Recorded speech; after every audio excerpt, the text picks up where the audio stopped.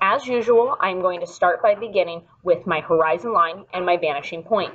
From here, I'm just going to focus on drawing in each of these shapes. The one looks like a house shape, one is a heart, and one is a star.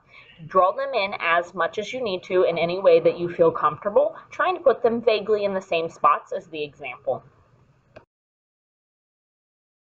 As I go in to place in my shapes, I am again going to think about each corner, each point, each crease, and take it back to the vanishing point. So with the star, I'm going to have a lot more of these than I will with the heart or the house. I'm going to go into every single one of these creases or points. I'm going to connect them back to the vanishing point. On this one, since I've had some practice, I'm kind of just stopping when I get to the other lines that it's intersecting because I know I won't need them later. The key to making the star correctly is to focus on making your lines parallel. So if I go up and make my ruler the same as the line of the star above it and then slide it down, I will end up making them parallel to one another and I won't guess as much. So one way to help myself correct this and be very specific is to help slide my ruler. Then I'm going to erase the information I no longer need. And you can see that I have completed my star in this way. I will then move on to my next shape.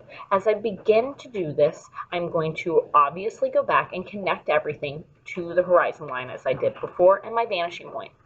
With the heart, it is similar to how I did the O or a circle, a curve shape. I'm looking for the roundest point that is the highest up without intersecting over other shapes.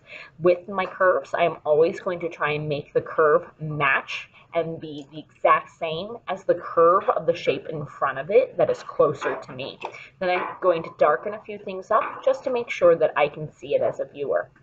Lastly, I'm going to go back to the house. It's no different than the other shapes that I've done. I'm going to connect any point, any crease, anytime it changes and makes a new angle. From here, I'm going to make the wall of my house nice, straight, and parallel to the other wall of the house. The roof of the house is going to be parallel to the top of the roof of the house. Again, I erase any extra information.